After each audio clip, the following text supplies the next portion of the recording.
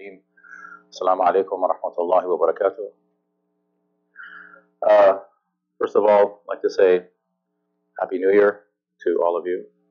Inshallah, may Allah subhanahu wa ta'ala make this year a year of light and blessings, as well as a year of recovery and success. May Allah subhanahu wa ta'ala give you patience and relief if you are afflicted. Ameen. So, I'd like to begin by quoting a hadith.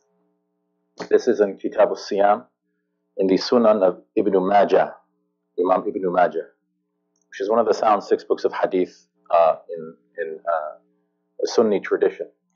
The hadith says, عن ابن عباس رضي الله تعالى عنهما قال قدم النبي صلى الله عليه وسلم المدينة فوجد اليهود سياما فقال ما هذا. So the hadith begins by saying that on the authority of Ibn Abbas, may Allah subhanahu wa ta'ala be pleased with Ibn Abbas and Al-Abbas, that the Prophet sallallahu alaihi wasallam, he entered Medina and he found the Jews were fasting. So he said, what is this? And this was on the 10th of Muharram, okay, as other traditions indicate. Now the Arabs before Islam, including the Prophet sallallahu alaihi wasallam, probably, used to fast on this day as well. That was because this day was associated with the sacred history of the Ishmaelites, the Bani Ismail, okay, the Arabs. But now in Medina, the Prophet ﷺ, he noticed that the Israelites were also fasting on the 10th of Muharram. So the hadith continues, قالوا هذا يوم أنجى الله فيه موسى وأغرق فيه فرعون. So they said to him, meaning the Yahud said to him, this is the day upon which Allah subhanahu wa ta'ala saved Musa alayhi salam and drowned the Pharaoh. فَصَامَهُ مُوسَى شُكْرًا. So Musa alayhi salam, he fasted on this day out of gratitude, out of shukr. So in Judaism, this day is called Yom Kippur, the Day of Atonement. Okay, it's on the 10th of Tishrei, the month. It's called, in Hebrew, it's called the Asara bi Tishrei. Okay, in Hebrew it's called Ashura. Sorry, in Aramaic it's called Ashura, the language of Isa alayhi salam. That's in Arabic it's called the Ashura. Okay, the hadith concludes, فَقَالَ رَسُولُ اللَّهِ صَلَّى اللَّهُ عَلَيْهِ وَآلِهِ وَسَلَّمَ نَحْنُ أَحَقُّ بِمُوسَى مِنْكُمْ فَصَامَهُ وَأَمَرَ بِصِيَامِهِ. And that's the end of the hadith. That the Prophet ﷺ, he said, we have more right to Musa alayhi salam than you do. And then he fasted on this day, or continued to fast on this day, and then ordered the Sahaba also to fast. So in the Hanafi school, it is an emphasized sunnah mu'akkada, to fast on Yom Ashura, as well as either a day before or after, okay, the 9th or the 11th, and this is to distinguish ourselves from the Bani Israel. It's actually makruh tanzihan. It's like slightly disliked to just fast Yom Ashura. So I believe this coming Wednesday, is it Wednesday or Thursday, will be the 10th of Muharram. I should have looked at the calendar. I think it's Wednesday, inshallah. So this day of Ashura carries tremendous sanctity, hurma, for both Muslims and Ahlul Kitab. Now, the statement of the Prophet ﷺ, we have more right to Musa than you do, is very interesting. So Musa ﷺ was an Israelite prophet. And what I mean by that is, he was a descendant of Yaqub ﷺ.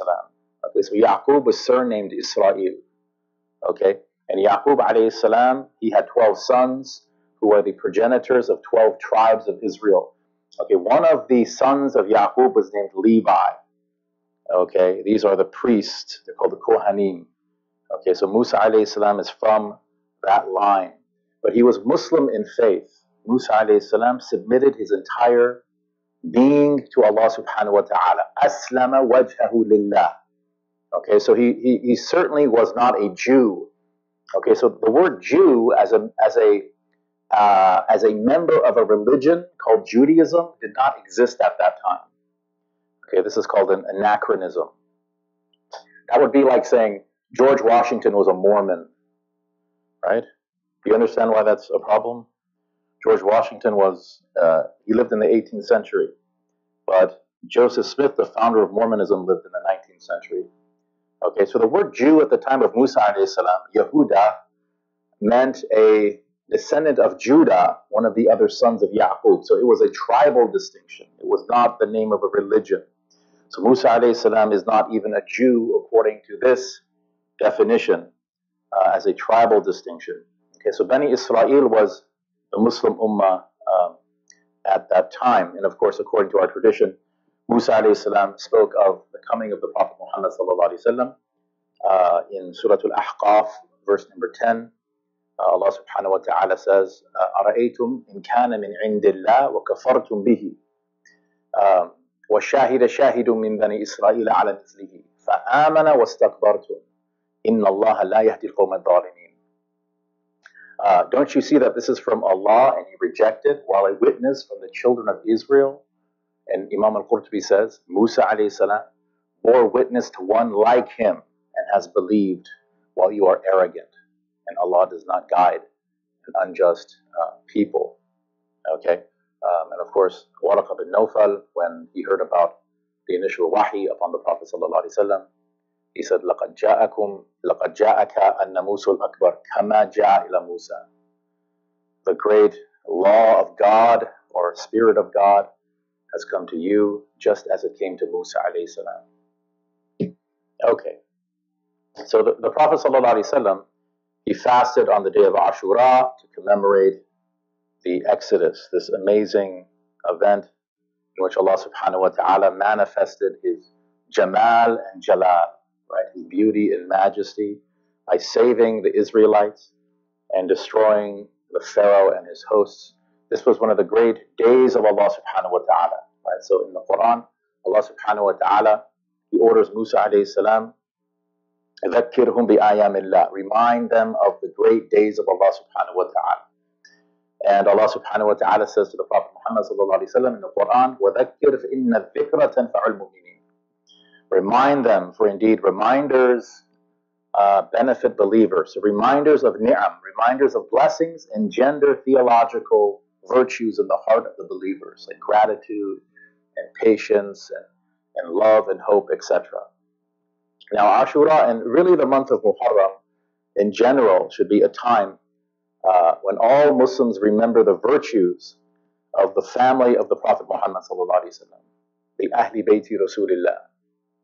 Okay, love of the family of the Prophet sallallahu alaihi wasallam is a great unifier of all Muslims.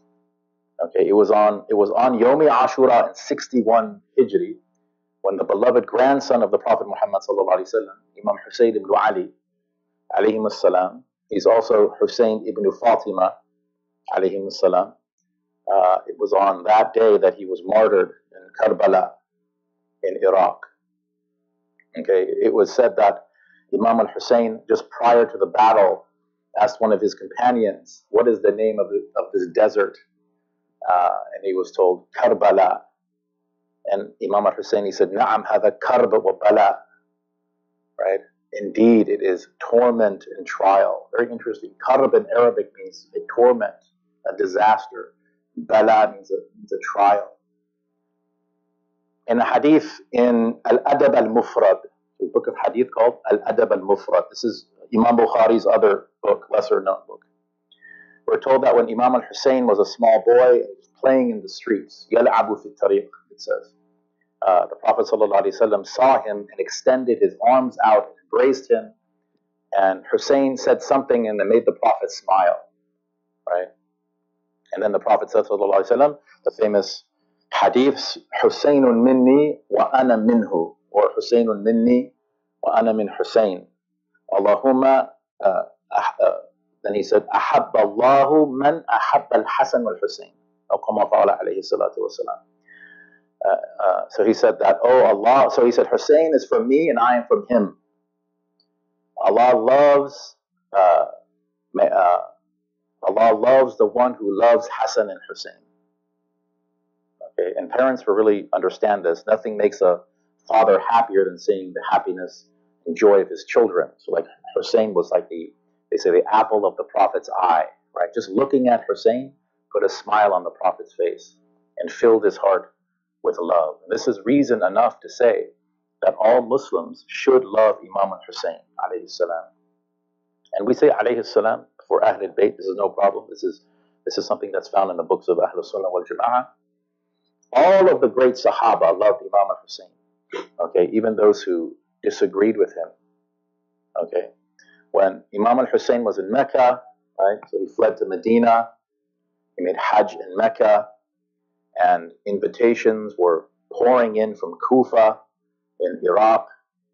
Okay, Abdullah ibn Abbas, who was in Mecca with great concern and respect for his cousin, Imam al-Hussein, advised Imam al-Hussein to not advance toward Kufa. So Ibn Abbas didn't think it was a good idea, okay? And he did that out of love for Imam al-Hussein, because Ibn Abbas knew it was very, very dangerous. He didn't want Imam al-Hussein to be killed. It seems that Imam al-Hussein knew that he was going to be killed, and his men were going to be massacred. Okay, so rather than having his blood shed in Mecca, in the sacred precincts, in the Haram, he willingly started out into the desert. Okay, Imam al-Hussein did not want blood to spill in the Haram, because that would have set a precedent for the future political authorities. And eventually it did happen, right? When Yazid defeated Ibn Zubair in Mecca, and the Kaaba was actually damaged during that battle. That was in 683 of the Common Era, about 3 years after Imam al-Hussein left Mecca. Now, there's a difference of opinion as to who actually delivered the death blow to Imam al-Hussein alayhi salam. The earlier sources say it was a man named Sinan ibn Anas al-Nakhai. Okay, and later sources say it was a man named Shimr ibn Dhil Jawshan. Nonetheless, it's mentioned in Sunni sources that the severed head of Imam al-Hussein alayhi salam was brought to Ubaydullah ibn Ziyad, who was the governor of Kufa. Some of the authorities say even to Damascus, to Yazid ibn Muawiyah. Okay, and Ubaydullah ibn Ziyad, he's the one who killed Muslim bin Aqil in Kufa. He intimidated the Kufans, and he's the one who sent the army to Karbala. And according to our sources, Ibn Ziyad, he would had a stick or something, and he would strike the lips of Imam al-Hussein, taunting him, right? The severed head of Imam al-Hussein.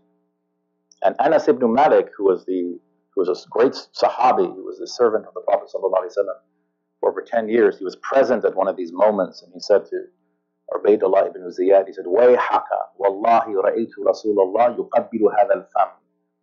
He said, "Woe unto you! Indeed, I saw the Messenger of Allah. I swear to Allah, I saw the Messenger of Allah kissing that mouth that you're striking with this stick." So, this was a massively tragic event in our history. And so the maqtal of Imam al-Hussein, right, what's called the maqtal, his martyrdom, his passion, his suffering, had a deep redemptive purpose. Okay, there was redemption in his suffering. So what did it do? It shook the sort of global consciousness of the Muslim ummah from its sleep. So it caused like this ummah-wide sort of sense of muhasaba and tawbah. If this is happening to the grandson of the Prophet ﷺ, to the family of the Prophet ﷺ, if Muslim authorities are massacring people that are beloved to the Messenger of Allah, then we all need to check ourselves, right, and change our ways. Okay, that's usually what happens when we see someone that we know is better than us struggling. We should turn inwards and think, what would happen to me? And this should engender a sense of tawbah, repentance, and tawadu', humility. So the Muslim ummah was shaken. We must protect and honor the family of the Prophet ﷺ. So Imam al-Hussein's actions provoked an incredibly powerful revival across the Muslim world. Okay, so all Muslims should love Imam al-Hussein. If a Muslim doesn't love Imam al-Hussein, then that Muslim has serious issues in his aqidah, in his foundational beliefs. Because how can a Muslim not love someone who was so incredibly beloved to the Prophet Muhammad sallallahu alaihi wasallam. Right? There's numerous hadith. There's a hadith related by Imam Ahmad where he says, أخذ بيد الحسنين وقال, that the Prophet sallallahu alaihi wasallam, he took the hands of Hassan and Hussein and he said, من أحبني وأحب هذين وأمهما وأباهما كان معي في درجة يوم القيامة أو كما قال عليه الصلاة والسلام. So he said, whoever loves me and these two, and Hassan and Hussein, and their father, Sayyidina Ali, and their mother, Sayyidah Fatima, will be with me on the Day of Judgment. Okay? And it's the same question when it comes to someone like Abu Bakr as-Siddiq or our mother Aisha. How can a Muslim not love someone who was so incredibly beloved to the Prophet Muhammad sallallahu alaihi wasallam? Right? Again, numerous hadith. Amr ibn al-As came to the Prophet sallallahu alaihi wasallam, Ya Rasulullah, ayu nas ahabbu ilayk? Who do you love the most? Qala Rasulullah, Aisha, his wife. And then he said, min al-rijal, from the men, Abuha, her father. Thumma man, Umar. And then he said, fa'adda rijal. Then he named a few other men. Right? In other words, I wasn't one of them. Right? So, Aisha. And of course, many like Shiite scholars will say that, you know, these hadith are fabricated and things like that. But facts don't lie. Okay? It is a fact that the Prophet is buried in the apartment of Aisha, bintu Abi Bakr as-Siddiq.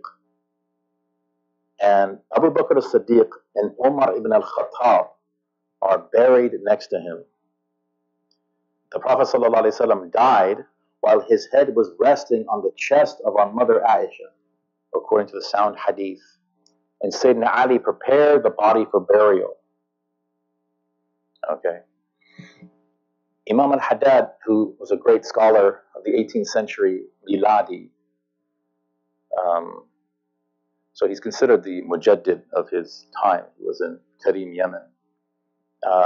He mentioned that Imam Ali ibn Hussein, so Zainul Abidin, this is the son of Imam al-Hussein. He said, Inna Allah khaba'a thalathan fi thalath. That Allah subhanahu wa ta'ala has concealed three things in three things. He said the first thing is that Allah subhanahu wa ta'ala concealed his wrath, like his anger, ghadab, in acts of disobedience to him. Okay, so the point that he was making, Zainul Abidin alayhi salam, the point that he was making is don't downplay any act of disobedience to Allah subhanahu wa ta'ala, because you don't know if the wrath of Allah is behind it. Right? Like somebody might say, I'll just tell a little white lie. But we don't know. Allah knows that little white lie could spiral and cause a lot of fitna for multiple people. Right? And then he said Allah subhanahu wa ta'ala has concealed his pleasure in acts of obedience to him, his rida or ridwan. Right? So don't downplay any small act of goodness. There's a true story of a man, he took the bus to the Golden Gate Bridge and he jumped off the Golden Gate Bridge. There's a true story and he survived. And he did an interview after and he said, when I was sitting on the bus, if just one person would have looked at me with like a good expression or said, hey, how are you doing? I would not have jumped, he said. Just a minimal act of kindness. A smile is sadaqah. The Prophet ﷺ said, a smile is charity. Again, we don't know. Allah knows. A smile could save someone's life. And then he said the third thing is that Allah subhanahu wa ta'ala concealed his wilaya fi khalqihi. Right? His sainthood or his friendship, his saints amongst the creation. The creation. He didn't say fil muslimin. Amongst the creation. Right? So some of the greatest Muslim scholars in the world were converts to Islam. They were atheists, agnostic, they were Christians, right? Sayyidina Umar was resolved upon the most evil intention in the history of humanity, right? He wanted to kill the Prophet ﷺ. Imam al-Qurtubi said that Sayyidina Umar was beloved to Allah when he was prostrating to idols in Mecca. The reason is because Allah subhanahu wa ta'ala knew the end of his life. He knew the end. Where is Umar now? He is buried next to the Messenger of Allah. He's in a garden from the gardens of paradise. So the point here is we should have good opinions of people in general, right? Muslim and non-Muslim. Now imagine when it comes to Sahaba and Ahlul Bayt, how much more careful should we be, right? As one of my teachers said, giving people the benefit of the doubt is at the very heart of spirituality, okay? I mean, we shouldn't be naive. Sometimes there's no doubt.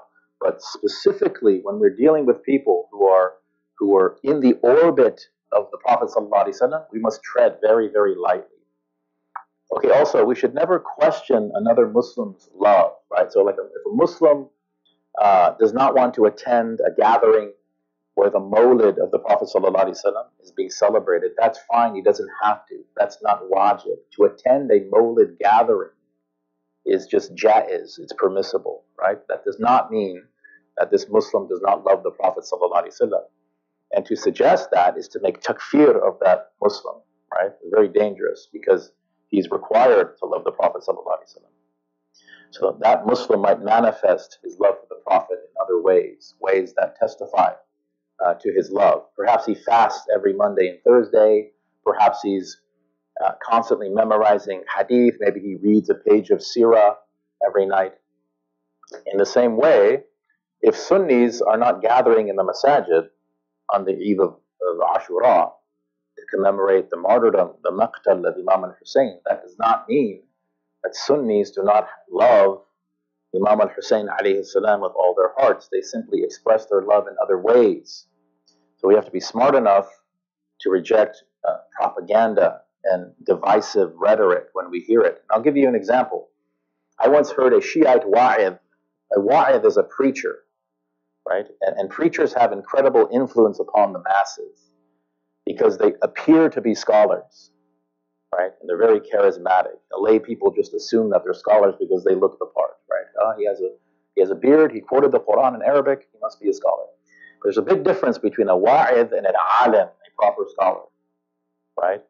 First, it's really like age, right? So it takes a really long time to become a scholar, right? So anyone under 40, just kind of take what they say with a grain of salt. Don't just accept things uncritically. Anyway, he said that Sunnis fast on Yomi Ashura because they want to forget about the death of Imam al-Hussein, right? So this is totally ridiculous. Fasting on Yomi Ashura predates his martyrdom. It is a sunnah of the grandfather of Imam al-Hussein to fast on Yomi Ashura. Muslims long before the martyrdom of Imam al-Hussein were fasting on Yomi Ashura. Even as I said, in the pre-Islamic days, even before the Prophet ﷺ, it was associated with events in the lives of Ismail and Ibrahim and Nuh alayhi salam. So, or you might hear a preacher say, the Sunnis opposed Hussein while the Shia defended him at Karbala, right? The Sunnis opposed him, the Shia defended him. So this is historically inaccurate. And again, anachronistic. Again, it's like saying something like the Navy SEALs fought in the Civil War. It doesn't make any sense. The word Sunni and Shi'i did not have theological distinctiveness at that time. And not only that, such a statement is very invective, right? In other words, it's intended to antagonize and create hatred, right? It's a very irresponsible thing to say. So the term Sunni and Shia or Shi'i, as we know them, developed much later. Okay, or they'll claim that Abu Bakr and Umar hated Ali, and vice versa. Right? 3 of the sons of Sayyidina Ali, alayhi salam, that were killed at Karbala, fighting next to Al-Hussein, their brother, were called Abu Bakr, Umar, and Uthman. Okay, so if Sayyidina Ali hated Abu Bakr as-Siddiq, and he hated Umar ibn al-Khattab, and he hated Uthman ibn Affan, if these were his mortal enemies, why did he name 3 of his sons after his mortal enemies? So this is much more nuanced than we think, right? But people who love conflict and people who love fitna, they hate nuance. Okay, because they want the world to be black and white. It makes things easier. You don't have to think as much, right? Now, many Sunni preachers, Wa'ad, they also employ equally divisive language sometimes. I mean, I heard a khatib one time, he said, Yomi Ashura is important to us because of its connection to the Prophet ﷺ, and it doesn't matter if some random historical events happen to occur later on the 10th of Muharram, right? So this is not how we speak about the Ahlul Bayt. This is bad adab, right? And breaching adab with Ahlul Bayt is a very dangerous thing. My teachers in Yemen, they said, breaching adab with Ahlul Bayt puts one in danger of su' al-khatimah, of a bad ending, right? Nasallallahu al-afiyah wa salama. Okay? So, there's a hadith in Bukhari and Ibn Umar radiallahu anhuma قال أبو بكر الصديق أرقبوا محمدا صلى الله عليه وسلم في أهل بيته. So this is from Ibn Umar, the son of Umar, that Abu Bakr as-Siddiq said, be extremely vigilant, be exceedingly attentive about the Prophet with respect to his family. So that is from Abu Bakr. I remember once a Shiite gentleman asked me during a Q&A session, right? Because I not only do interfaith dialogue, but intra-faith dialogue, right? Also important. So he asked me, he said, this is exactly how he put it. Why do you go after the caliphs and not the 12 imams of Ahlul Bayt? This was his question to me. Why do you go after the caliphs and not the 12 imams of Ahlul Bayt? A very interesting phrasing of the question. Right? So I said, which caliphs are you talking about? And he said, caliphs. I said, who are they? He said, Abu Bakr. I said, okay, who else? He said, Umar. Okay, keep going. Uthman. Keep it flowing. Ali. Oh, okay. You know. Imam Suyuti, he said there are 5 rightly guided caliphs, by the way. The Khulafa al-Rashidin, Hassan ibn Ali was caliph for 6 months. So you see how the very question was faulty, right? The very question sets up this false dichotomy. So this is a very nuanced issue. I mean, what if I said, do you respect the Ahlul Bayt or do you respect Aisha, the wife of the Prophet? You know, what a strange question. What a faulty question. Why is it faulty? Because in the Quran, the wives of the Prophet ﷺ are called Ahlul Bayt. In the Quran. Okay?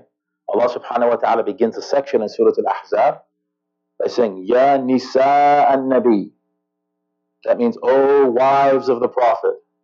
Lastunna ka ahadin min an-nisa. You're not like other women. And it continues. And then in the next verse, we get the famous phrase, إنما يريد الله ليذهب عنكم الرجز أهل البيت ويطهركم تطهيرا. ويطهركم تطهيرا. That Allah subhanahu wa ta'ala only wants to remove from you every type of impurity, O people of the house, and render you pure and spotless. Then Allah subhanahu wa ta'ala says after this, وَاذْكُرْنَا مَا يُتْلَى فِي بُيُوتِكُنَّ مِنْ آيَاتِ اللَّهِ وَالْحِكْمَةِ. Right? And recite what has been, recite what has been, or remember what has been recited in your homes from the verses of Allah and wisdom. وَاذْكُرْنَا, this verb, right? If you don't know Arabic grammar, then I can see how people can make mistakes. This verb is a fi'l amr. It's second person feminine plural. This is only speaking to women. Okay, so addressing only the wives again. So the point is, the phrase Ahlul Bayt in the Quran occurs in the middle of a passage in which Allah subhanahu wa ta'ala is explicitly addressing the wives of the Prophet sallallahu alaihi wasallam. But it's not limited to women. Because we go back, what does it say? إِنَّمَا يُرِيدُ اللَّهُ لِيُذْهِبَ عَنْكُمْ رِجْءَ أَهْلَ الْبَيْتِ وَيُطَهِّرَكُمْ تَطْهِيرًا. That means that there are now men included. Women and men. Okay? But that phrase is right in the middle of a passage. It's at the focus of a passage that is addressing the women of the Prophet ﷺ, the wives of the Prophet ﷺ. Okay? Alright. And not only this, the wives of the Prophet are called the mothers of the believers. Right? النبي أولى بالمؤمنين من أنفسهم وأزواج أمهاتهم. The Prophet is closer to the believers than their own selves, and his wives are their mothers. Right? And the Prophet ﷺ said, لا تؤذيني, لا تؤذيني في عائشة. Don't hurt me regarding Aisha. Sound hadith. Okay. There's also hadith al-thaqalain, very famous hadith, the two weighty things. Right? The Prophet ﷺ, he said, إِنِّي تَارِكٌ فِيكُمْ الثَّقَلَيْن. I'm going to leave two weighty things. Kitab Allah, the book of Allah subhanahu wa ta'ala, حَبْلٌ مَمْدُودٌ مِنَ السَّمَاءِ إِلَى الْأَرْضِ.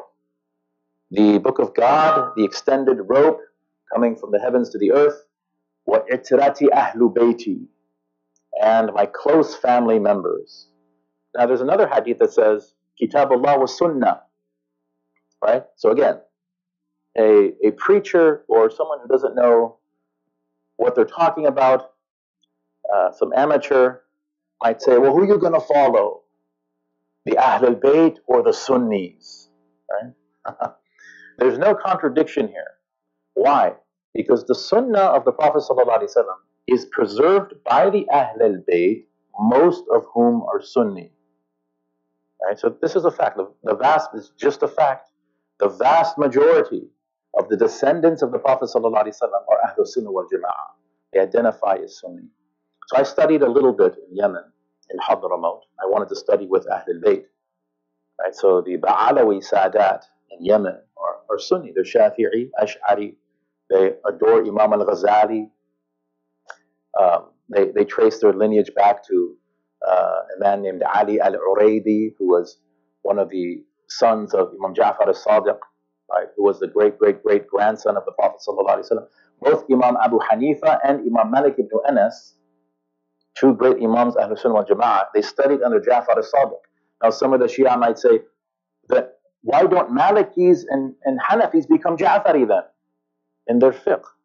Right? The reason is not because Sunnis have something against Imam Ja'far al-Sadiq. That's ridiculous. It's because the school of fiqh that would later be attributed to Imam Ja'far al-Sadiq by the Shia was not preserved correctly according to the Sunni principles of preservation. Okay, so it's a method problem. It's not a personal problem. Nothing personal. Right? Sunnis love all of the Imams, the family of the Prophet ﷺ. So the Sunni Shi'i, and I'm running out of time, I realize that I'm actually out of time, but I'll just finish this point here, inshallah. The Sunni Shi'i divide has been around for hundreds and hundreds of years, right? So the greatest scholars of Islam in the classical period, they couldn't figure it out. Modern scholars will probably not figure it out. Our preachers certainly will not figure it out. The propagandists are not going to figure it out. We simply have to accept that there is an insoluble difference of opinion and come together on broad universal principles. So like polemical debate, which is called jidal, right, among the awam, among laity, is haram according to Imam Malik. It's haram for people that are not ulama to debate. Okay? And there's a reason why that is. There's an expression that says a little bit of knowledge can be dangerous. Right? So what happens is lay people, they learn a few things, a few points, right, here and there, a few arguments, maybe from watching some YouTube videos or something, and they think that they can now substantively, like academically, argue for a certain theological position, right? But by doing so, they actually cause more confusion, more animosity, and ultimately more division, right? So if they keep doing that, we have to question, why are you doing this? Is it for nafs or is it for haqq, right? One of my teachers said, don't be a cause of fitna. The Prophet ﷺ, he said, Man samata najah, the one who is silent is safe. Right? A man came to Imam Ahmad ibn Hanbal, and the man said to him, who was right, Aisha or Ali? Pick a side. Right? And this was his response. Imam Ahmad, he said, Allah saved our swords from blood and picking sides. Why don't we now save our tongues from picking sides? In other words, I was not forced back then to pick a side. Thank God. He wasn't even alive back then. So why are you forcing me now to pick a side? Right? There was also a conflict between Ali and Muawiyah, right? And Sunnis by consensus agree that Sayyidina Ali was one of the most virtuous and holiest and greatest of the Sahaba. He's also Ahlul Bayt. Aliyun minni wa ana min Ali. Same kind of hadith about Imam al-Hussein. Man kuntu mawla, hada Aliyun mawla. If I am near and dear to you, this Ali is near and dear to you. The Prophet ﷺ, he said about Ali, يُحِبُّ اللَّهَ وَرَسُولُهُ يُحِبُّ اللَّهَ وَرَسُولَهُ وَيُحِبُّهُ اللَّهُ وَرَسُولُهُ. That he loves Allah and His Messenger and is beloved to Allah and His Messenger. Right? So the actions and decisions of Sayyidina Ali were better and wiser. Sayyidina Ali wanted to end the cycle of violence. Right? So by consensus, Muawiyah was wrong. He's not from the rightly guided caliphs. But that does not mean we should curse and insult Muawiyah. Right? If Muawiyah was such a terrible man or a tyrant, okay, certainly his son was a tyrant. But that's his son. And in our religion, the son doesn't inherit the sins of his father. That's a Christian belief. We don't believe that at all. Right? So if he was such a tyrant, why did Sayyidina Hassan make peace with Muawiyah? He made a truce with a tyrant. Imam Hassan abdicated the Khilafah over to a tyrant. This doesn't make sense. Right? The Prophet ﷺ said, Inna ibni hada sayyidun, about Imam Hassan. Indeed, this son of mine is a master. لَعَلَّ اللَّهَ أَنْ يُصْلِحَ بِهِ بَيْنَ فِئَتَيْن مِنَ الْمُسْلِمِينَ عَظِيمَتَيْن. SubhanAllah. This son of mine, his grandson, Imam Hassan, he's talking to in the hadith. But he calls him my son. This son of mine is a master. Perhaps Allah subhanahu wa ta'ala will make peace through him. Will bring two groups together through him. Not just any groups. Min al-Muslimin azim, two great groups of Muslims, believers. He'll give them peace. You see, so jidal is with Ahlul Kitab.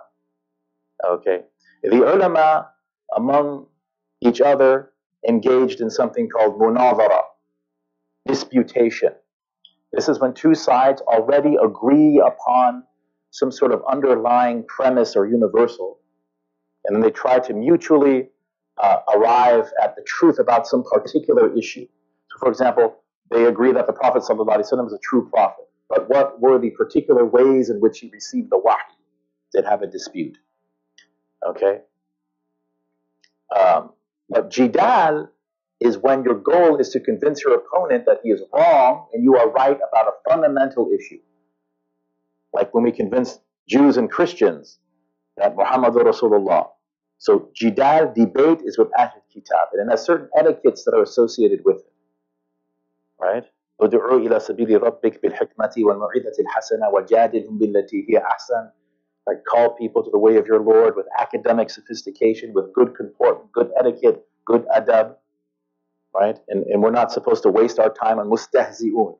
There are a lot of people on the internet, right? A lot of Christian apologists, a lot of Muslim apostates, that want to debate like Muslim ulama, and they're saying, I'm not going to give you a platform. You're a mustahzi. These are people who mock and insult their religion. So we're not supposed to engage with them. We don't give them a platform. Allah subhanahu wa ta'ala says, Inna kafaynaka al-mustahzi'in. He's saying to the Prophet sallallahu alaihi wasallam, I am sufficient for the mockers. Let me take care of the mockers. You don't have to deal with them. Okay, so if Allah subhanahu wa ta'ala commands us to speak to Ahlul Kitab with such etiquette, then how do you think we should speak to each other, Muslim to Muslim? So there's an athar, which is like an ancient report. It's not a hadith, but it's from the Salaf. It's from the early Muslims, that says breaking the heart of a fellow Muslim is worse than destroying the Kaaba brick by brick.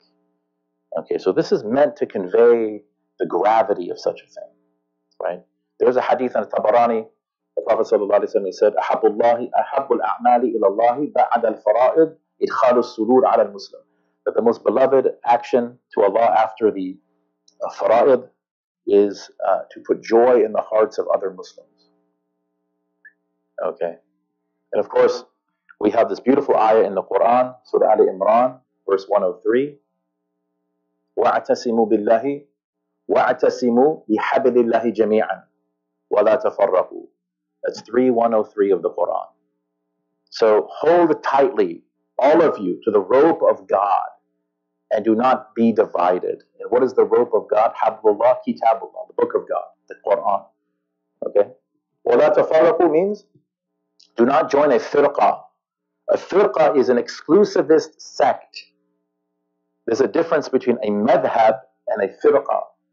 You're encouraged to join a madhab. A madhab is just a school of thought, right? The difference is a madhab recognizes that there's truth in other madhab. They're not exclusivist, right? Whereas a firqa believes that they have the exclusive truth and everyone else is a kafir. You can't join a firqa. Like the Khawarij was a firqa. We have the truth, and if you don't believe exactly as I do, you're a kafir. We don't care who you are. We don't care if your name is Ali ibn Abi Talib, they said. If you don't believe what we believe, you're a kafir, right? So the robe of Allah is the Quran.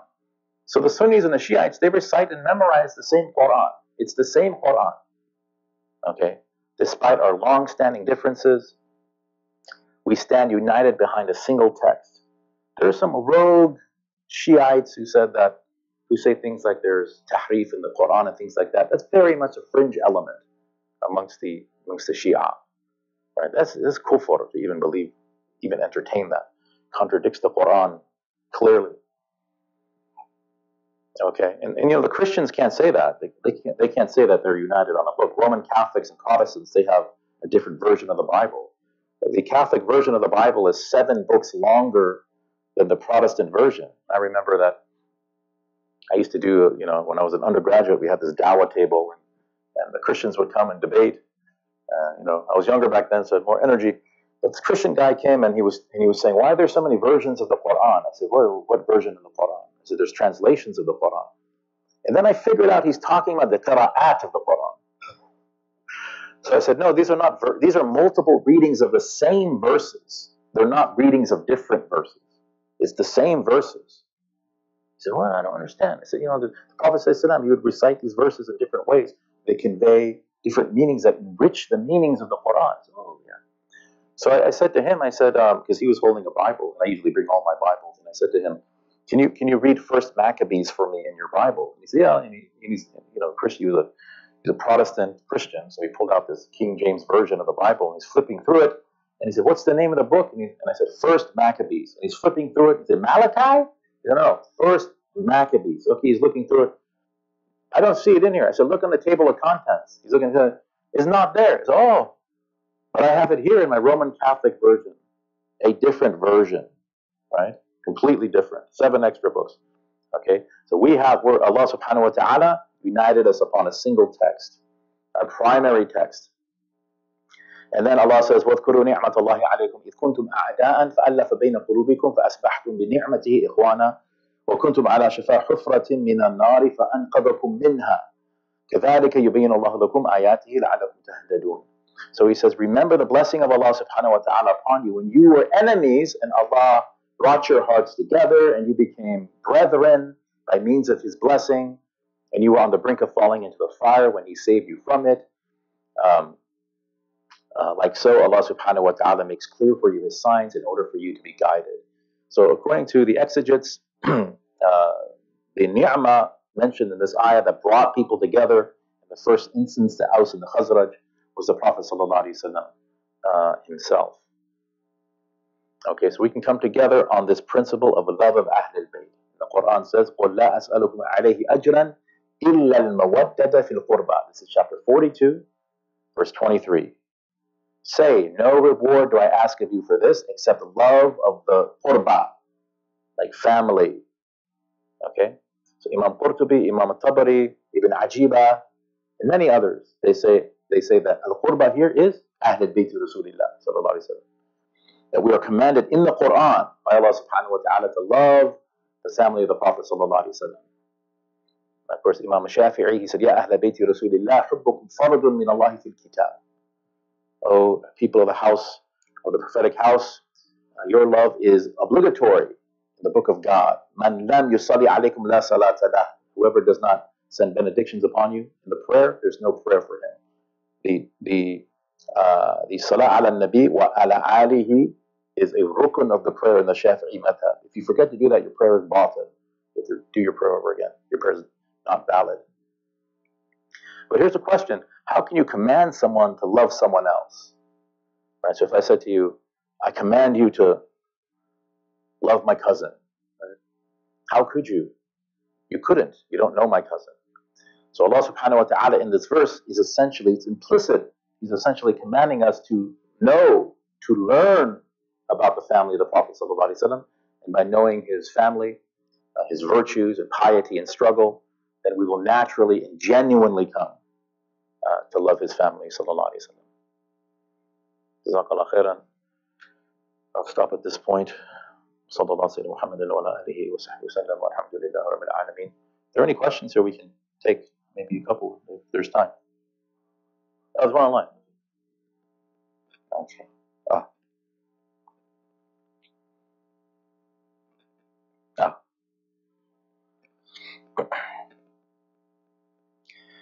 So this question is, I'm a new Muslim. My question is, why don't we commemorate the martyrdom of Hussein alayhi salam? As Sunnis, shouldn't we be concerned that within 50 years of the Prophet sallallahu alaihi wasallam's death, his grandson was murdered? It seems like we should commemorate his martyrdom too. Yes, we should. I agree. We should commemorate his martyrdom. We should remember him.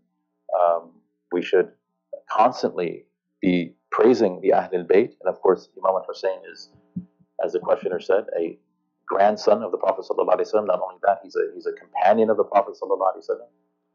So a lot of the times, I think people get caught up in emotion. They get caught up in, again, this kind of divisive rhetoric. So there are people who, I mean, I've quoted hadith in our books during a khutbah praising Ahlul Bayt, and people will come up to me and say, "Are you a Shi'i?" And they don't know I'm from Iran, because if if they knew I was an Iranian named Ali, they would assume you're. But they don't know anything about me, right? So why do you think I'm a Shi'i? You said this about Imam Hussein. I said, this hadith is in Tirmidhi, this hadith is in Bukhari. What are you talking about? Oh, I've never heard this hadith. That's a shame. So I think people, for the sake of not being labeled a certain thing, are not being true to their tradition. And that's unfortunate. But that we should definitely, when you say commemorate his martyrdom, there are certain practices that our Shia brethren do to commemorate the martyrdom that are not acceptable according to the Sunni ulama. Okay, so there's different ways, as I said in my lecture, there's different ways in which we commemorate Ahlul Bayt. There's different ways in which different Sunnis commemorate the Mawlid of the Prophet sallallahu alaihi wasallam. Everyone believes in the Mawlid of the Prophet. Mawlid means he was born. Right? Everyone you have to believe that. And everyone has to show joy. They have to have joy in their hearts that the Prophet was born. You have to. But it doesn't mean you have to go to a gathering and listen to poetry about the Prophet. You can if you want. You don't have to. Right? So we commemorate Imam al-Hussein in different ways. The deen is vast. Right?